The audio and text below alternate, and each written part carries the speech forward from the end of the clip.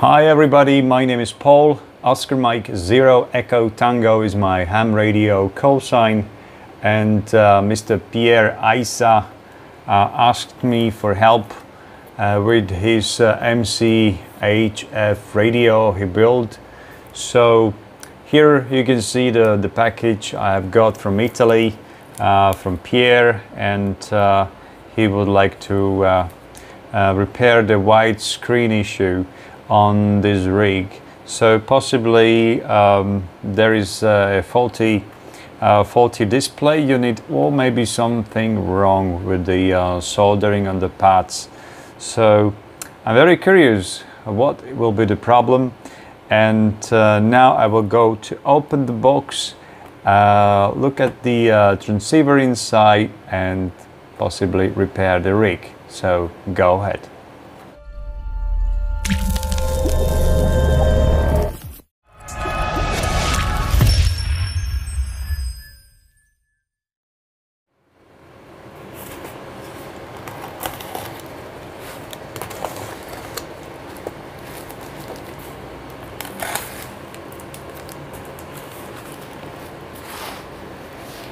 Yeah, it's gonna be a bit of challenge to me to open the box, because I don't know where is the opening actually.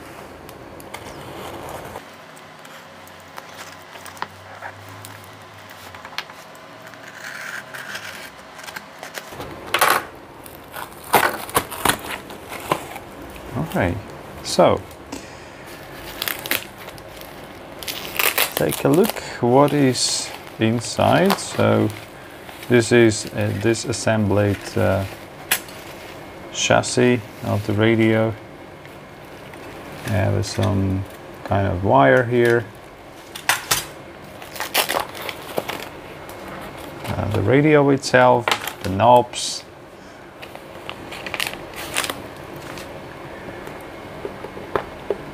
and the card from Pierre Isa,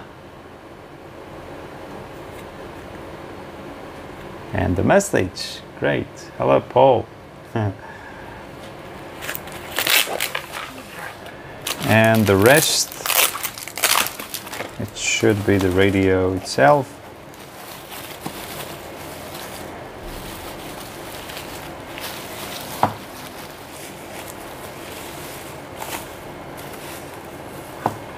So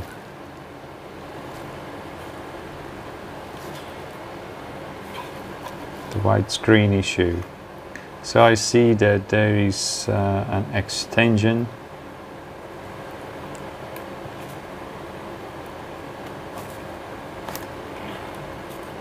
on the sides.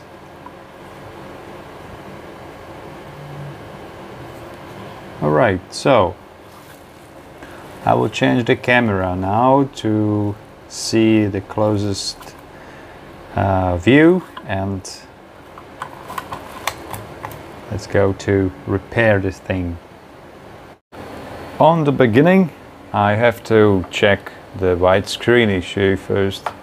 So I turn on the power supply and then the radio.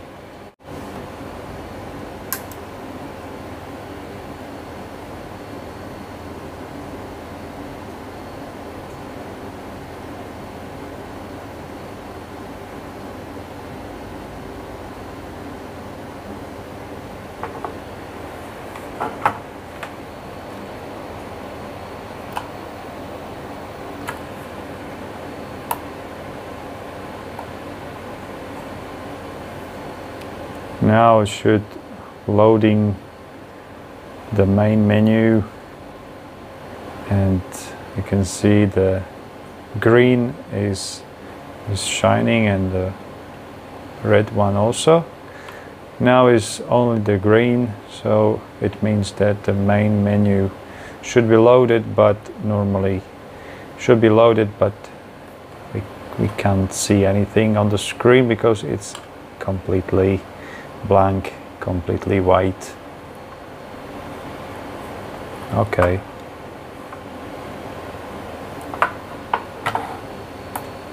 I try to switch off.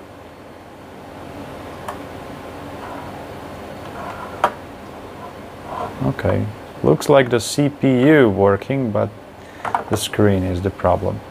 Okay, so firstly I have to check the soldering job on the PCB board, especially from the bottom side of the PCB. So here we can see the soldering job of these little pads for the screen. As you can see, I have to remove the paste or the flux, and next I will see how the soldering job looks like.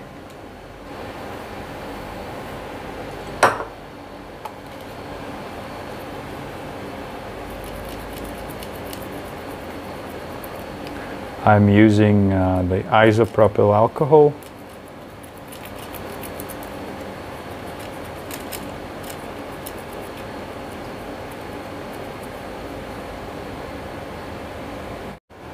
So during the checking soldering job on the main CPU, as you can see, this is the ARM CPU. Under magnification, you can see here a little connection between two pads from the MCU. So the first thing is to remove this connection, and then I have to turn on the radio, and we'll see if the issue is gone or not. I have to use a flux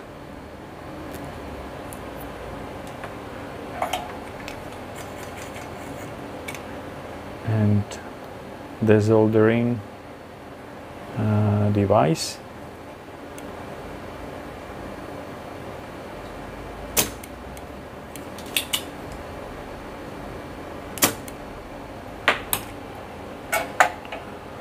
Okay, and isopropyl alcohol to clean the pads on the CPU.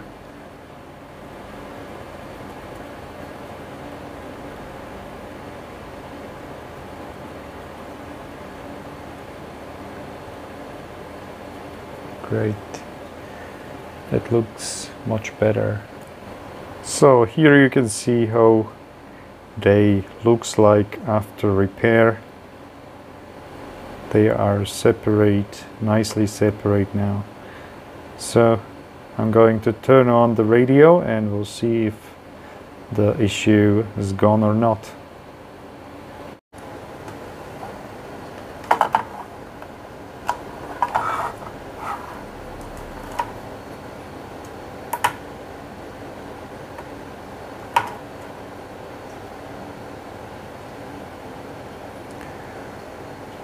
Seems that the attempt number 1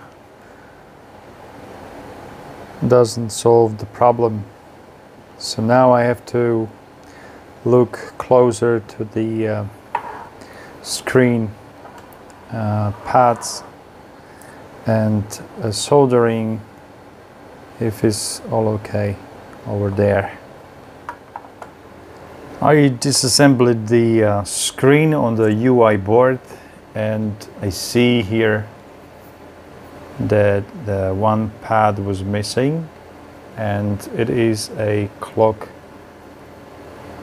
It is a reset LCD pad, so it doesn't have any connection to that.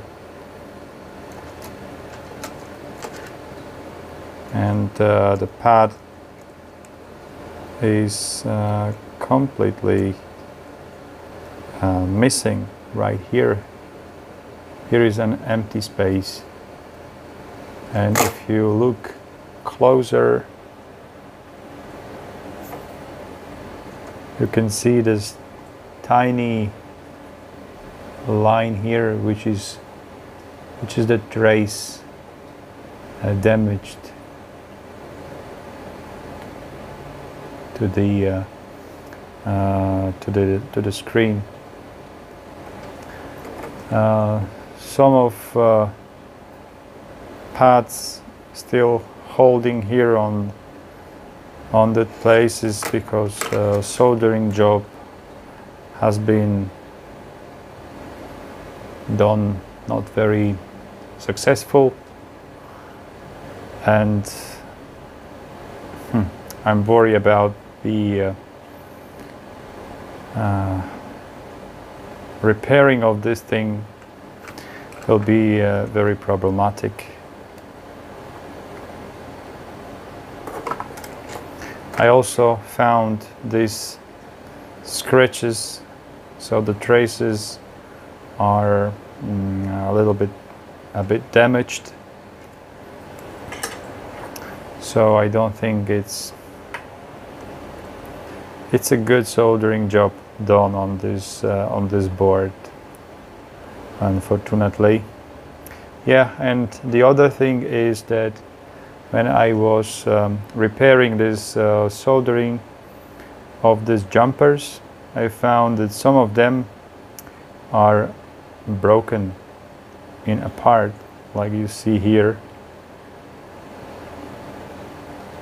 This one and this one.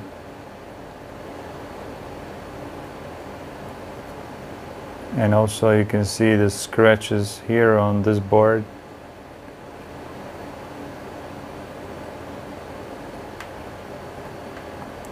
Okay. So now I removed all the jumpers. Some of them were broken, so I will make jumpers by my own.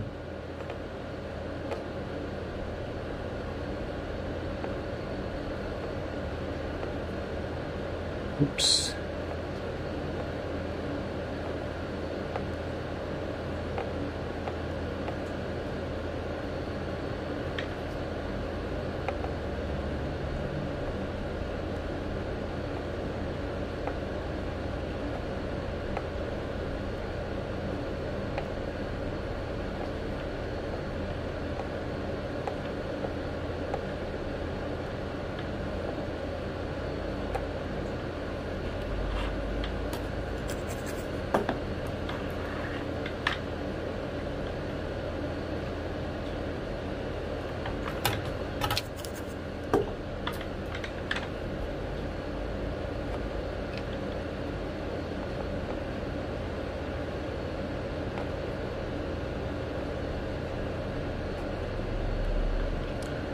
So this side is finished, and now the second side the same. Second side is also finished, and I have to clean these jumpers with the isopropyl alcohol, and I have to remove all the flukes.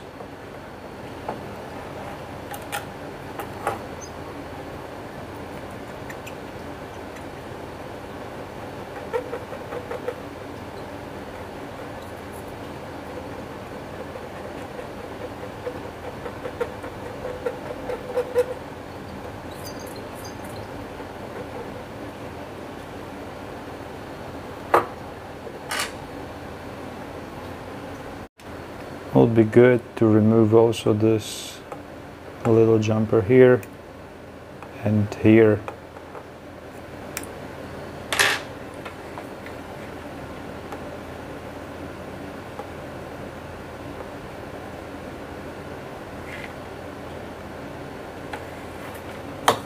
All right.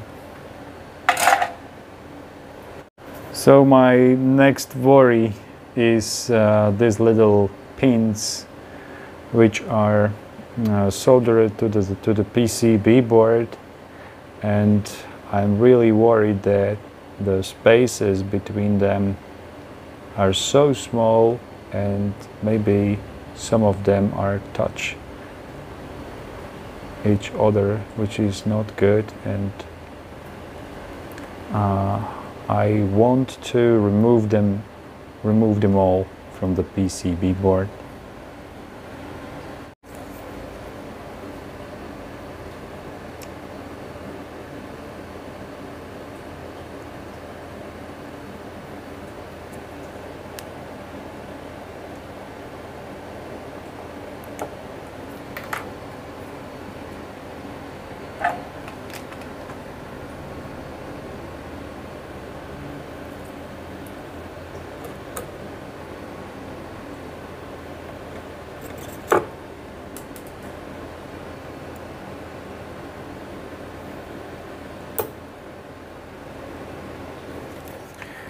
Okay, so I checked and prepared the both sides. I made a new connections, as you can see here. It's a connection number 1 because here was missing the pad. Connection number 2, connection number 3, connection number 4, and on the other side this is the backlight control connection, also I made from the tiny wire here. And here is the screen module, and the missing connection for reset is also made here of this little wire. I had to disassemble this plastic base of the screen. I had to a little lift off this metallic shield and take off this plastic base, and then I had to little move away the screen to see the trace coming from this side to the other side.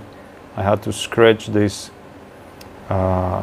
this trace and made a new connection.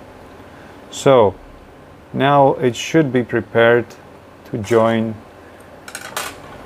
together, and I have to solder these all connections together. So here you can see my plan, how I want to realize this connection of two boards.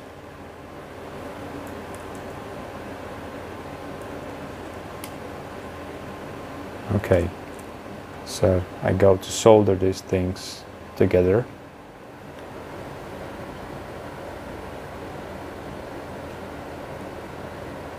Flux is very important if you soldering small parts like this.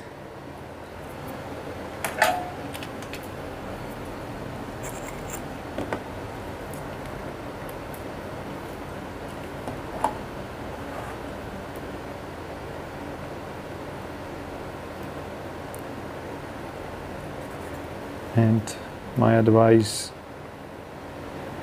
never heat up too much the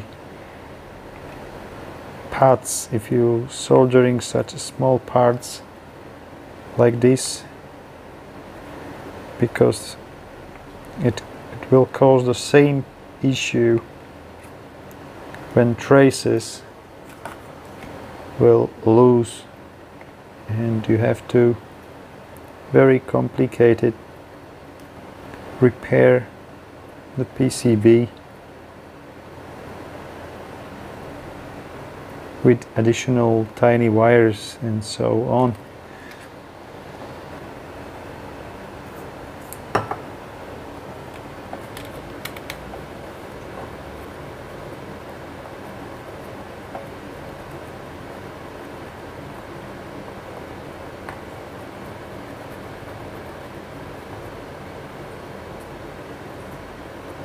And of course you have to use a proper soldering station.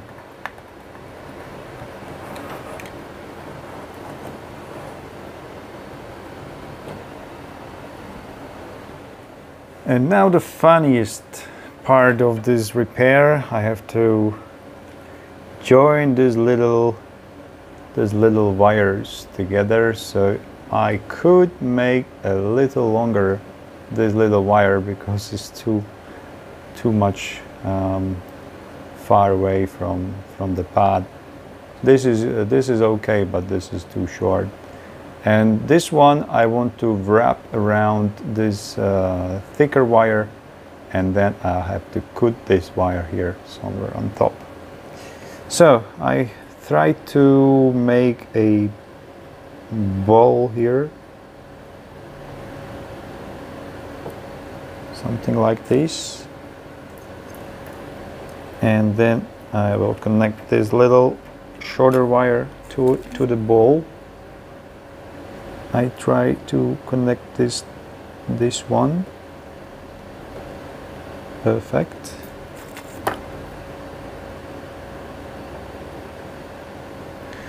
Okay, this is good, but I have to wrap this wire around.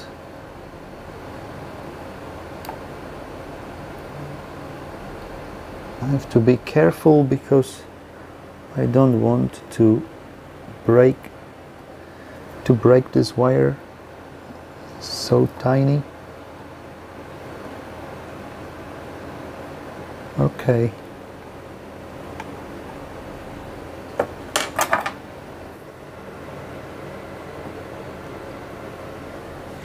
Now I will fill it with solder iron.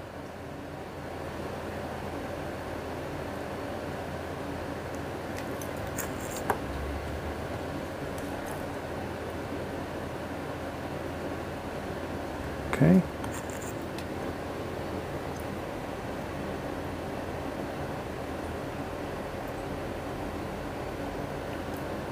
And this one. Yeah, it's gonna be a problem.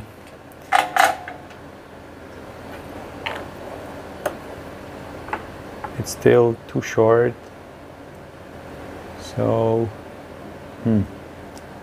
I have to add one little piece of wire from the other side.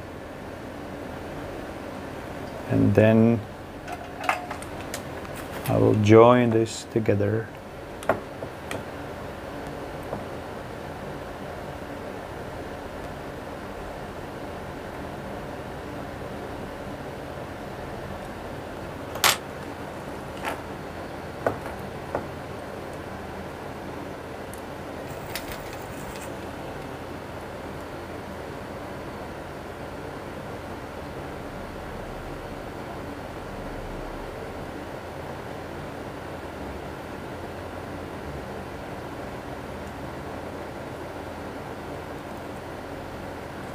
Oh gosh, it's so tiny, but it's done.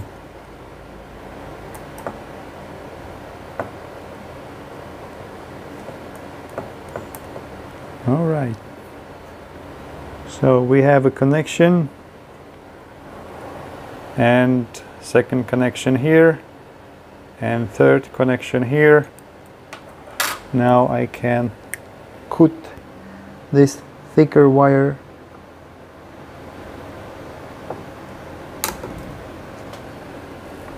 good. Okay, and the last one I have on the opposite side.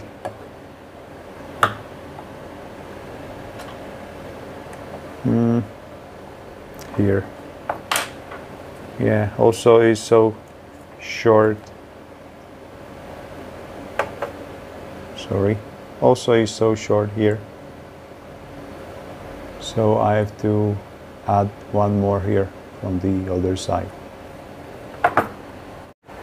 Okay, so the second connection is done. As you can see here, I soldered just a little piece of thicker wire down there, and I connected this little tiny wire right to it, so now it should be fine, and all connections I needed are finished.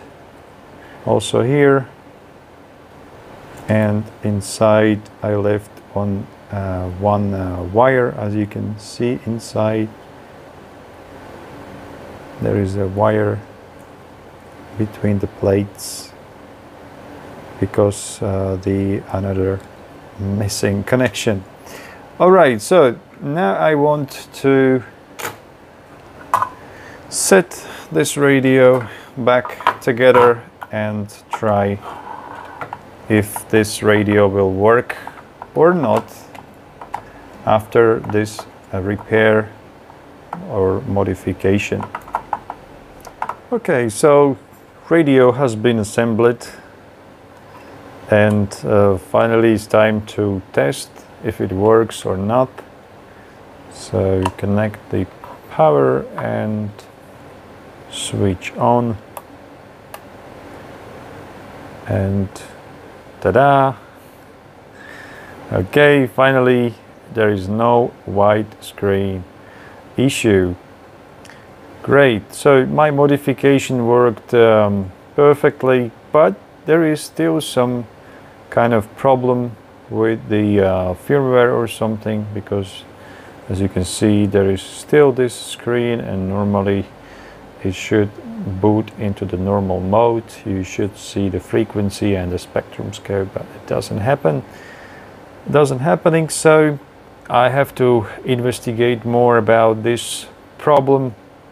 But the main reason why I repaired this radio was the white screen issue, and this issue has been repaired. So finally the radio works, I can see on the screen. And my advice is to use a proper soldering iron, and to have some better skill to soldering these little parts on such a radio. So be careful if you will assembling your own radio. So thank you for now, and I'm going to repair this issue. 7-3 for now. Bye bye.